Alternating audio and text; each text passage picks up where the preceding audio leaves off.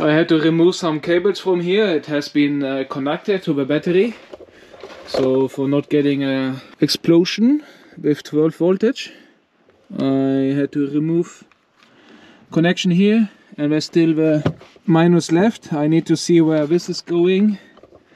Probably need to demount every seat, but this I will do later when I have to demount them anyway. Now let's get started to get the cargo wall out. You see, it's quite easy. You have only some screws here. It's a lot, but it's not so much, and then it's removed.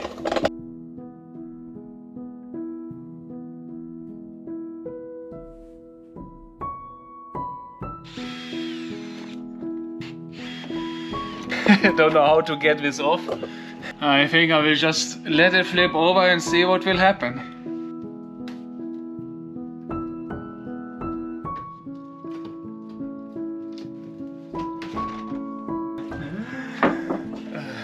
This was unexpected. There were plenty more screws, and that's why I couldn't lift it up. Maybe no one shows it on YouTube, so I'm the first.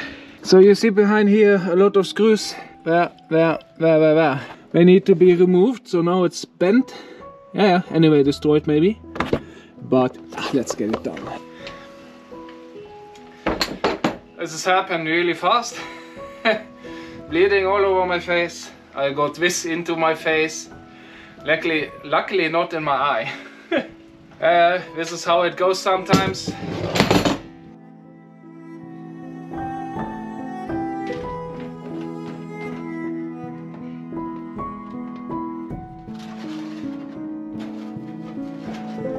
Everything has been heavy. Whew. Okay. Yeah, we'll see how it will be next days.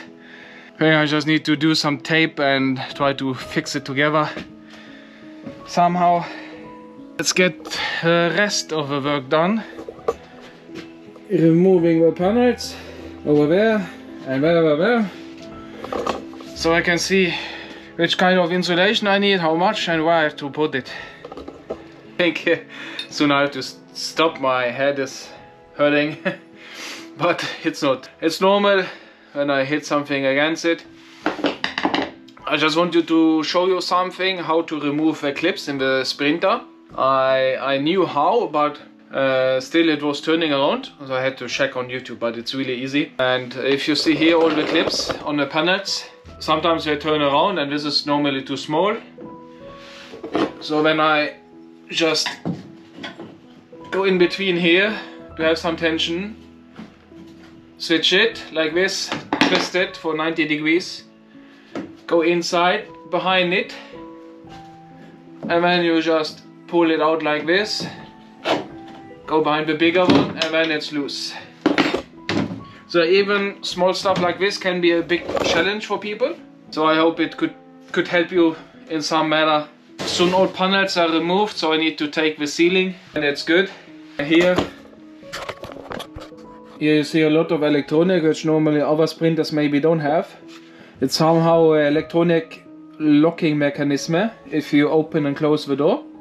So it's going in and out automatically. I'm not sure if I like this.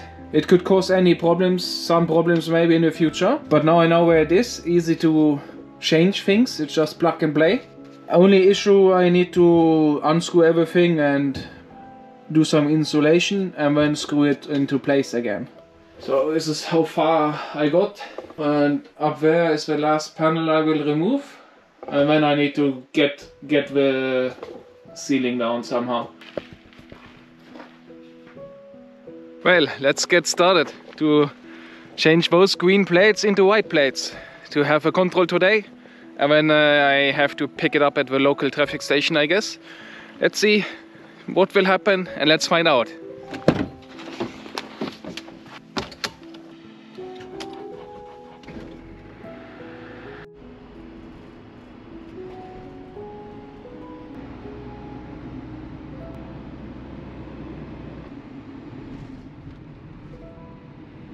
I wasn't able to film the whole process as I couldn't film the guy from Statens Vegvesen. It's it's a controller who is checking the transformation of the car when I remove the bulkhead. It was really easy, so you just make an appointment in advance online. You pay about 1,100 kroners, 110 euros, and then you just show up with your car when it's demounted, and he's just going through the car, looking at it, taking some pictures, filling out the form, and then you get it sent online, postbox in Norway.